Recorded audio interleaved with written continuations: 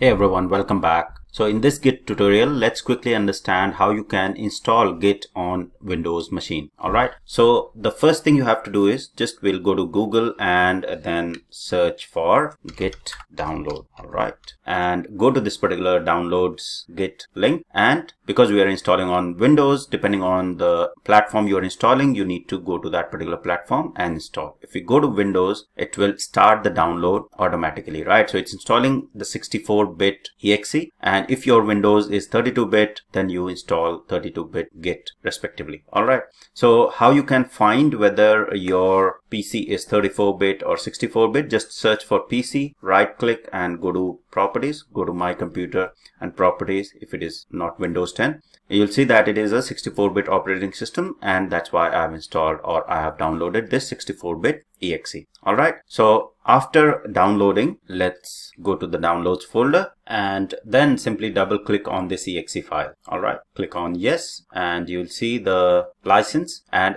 key thing to remember here is just uncheck this only show new options checkbox. Just uncheck it, because otherwise it won't show you the key options that we are going to select during the installation. So once you uncheck this, click on next. Then here, if you want the additional icon on the desktop, you can select that, so it will show you the Git icon on the desktop as well. Click next. Here you will have this editor, basically how you want to edit. So Vim is the default editor, text editor. You can select Notepad++ or Sublime Text, whichever you are comfortable with. I'll leave it as default. Click on next. Here, leave it as default. Let Git decide what will be the default branch name. Currently it is master, so we are okay with master. All right, click on next. Here, this is very important here. So if you choose the first option, use Git from Git bash only. So Git will be available only from the Git bash, but the recommended one is Git from the command line and also from the third-party software. So this is recommended. It adds the path, and the advantage of this option is that you will be able to use the Git commands from your command line. So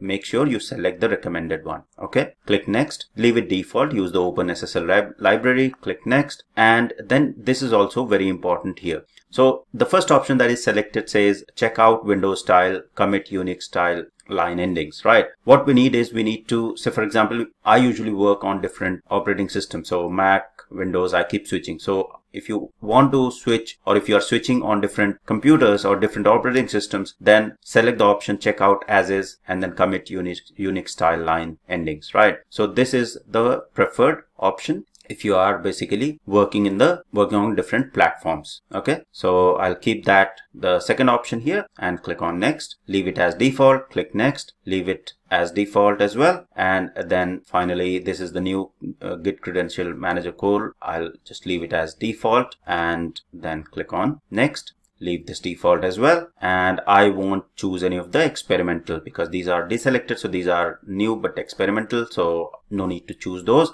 And once you are on this particular screen, click on install. Installation will begin, and installation should finish pretty quickly. So the only thing to remember is basically the settings and the options you are choosing before installing, so that you do not face any challenges after installing Git. Post installation, it will start doing some setups, and once the setup is done, you will see completing the Git setup wizard. You can check this box to launch the Git bash, and it will launch Git bash. And to view the release notes, you can keep it checked, but I'll uncheck that and then click on finish, so that it launches the Git bash, so that we can check the Git installation has been successful. So once the Git bash has been launched, right, so you'll see, let me expand it a little bit. So now to see the version, we'll simply say Git version, and you will see Git version has been displayed. So that means Git has been installed successfully on my machine. All right, now from the command line, right, so for example, I want to